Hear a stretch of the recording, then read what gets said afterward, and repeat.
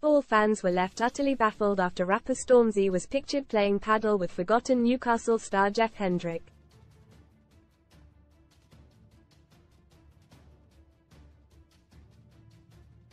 A photo of the British musician, 30, was shared on social media showing him and 3 others posing after a game on the court.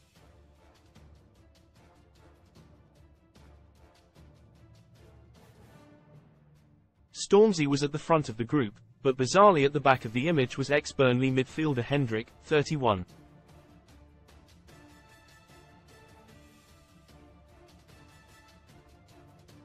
And part of the picture's caption made reference to the footballer.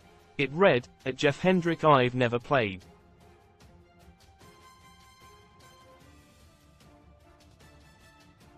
Hendrick, now on loan at Sheffield Wednesday, has not featured for Newcastle since the 2021-22 campaign, as he has been repeatedly farmed out for several short-term stints elsewhere.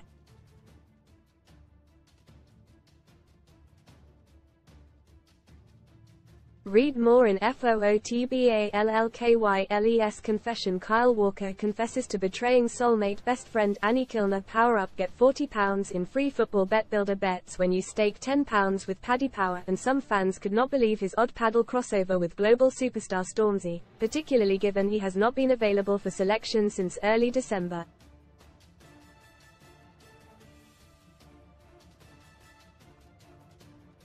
One angry Wednesday fan said, "No wonder Jeff Hendrick is nowhere near Sheffield Wednesday's matchday squads, he's too busy playing padel with Stormzy."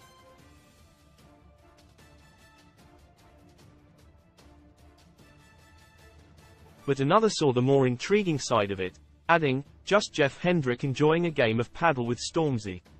Interesting crossover."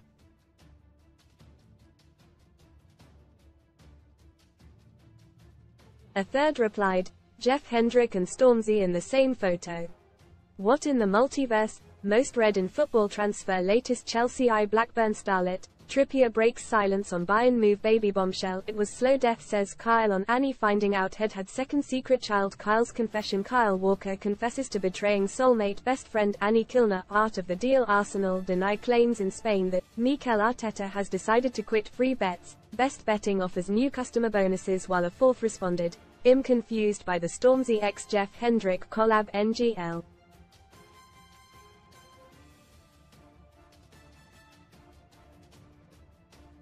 Before joining Wednesday on loan, Hendrick had spells at QPR and Reading.